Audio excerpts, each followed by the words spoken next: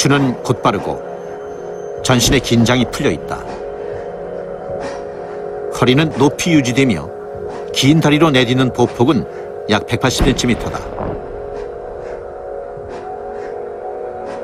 정상급 선수들의 보폭보다 10에서 20cm쯤 길다고 할 수 있다.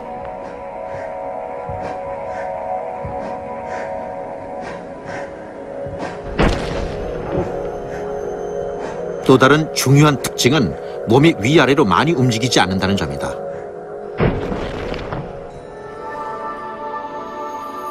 마카오의 머리를 보면 평탄한 궤적을 그리며 앞으로 나아간다.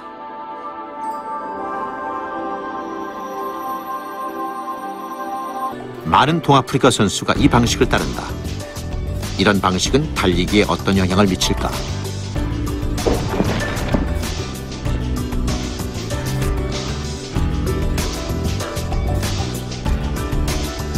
그 답을 찾기 위해 마카오의 달리기 방식을 뒤꿈치에 가깝다.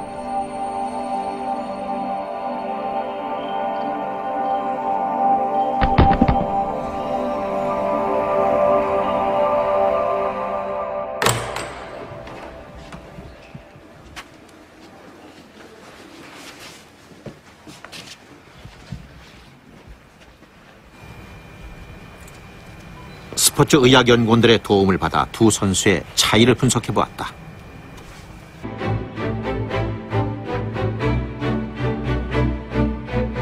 마카오가 땅을 딛는 부분이다. 화살표는 골반에도 못 미쳤다. 이번엔 발뒤꿈치 부분으로 땅을 딛는 야마모토다.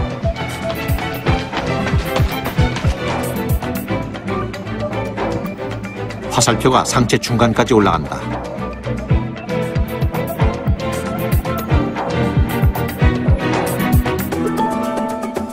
마카오의 몸에 가해진 힘은 그의 몸무게, 넓적다리에도 힘이 덜 들어간다.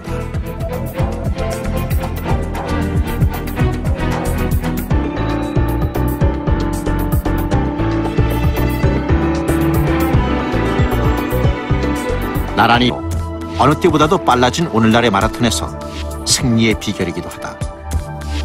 마카오는 최고의 저에너지 달리기 방식을 익힌 것이다. 日本語にすると層の経済性という言い方になる。それ2時間3。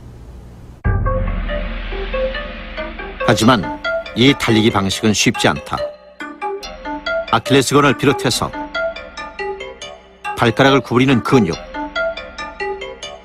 그리고 발바닥의 오목한 부분인 장심을 지탱하는 근육까지 모든 것이 발가락으로 땅을 딛는 방식에 적응돼야 한다.